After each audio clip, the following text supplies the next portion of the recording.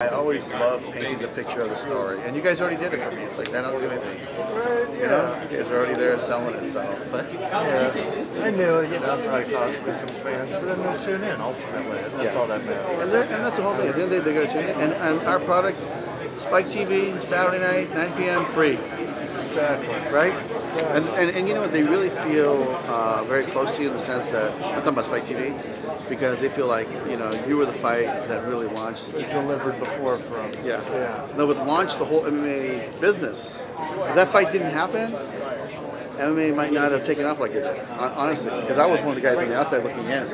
And, we were promoting kickboxing at the time. We were doing MMA. And after that fight, it was on fire. The UFC took off, Spike TV took off, and you're a big part of that. To top it. Yeah.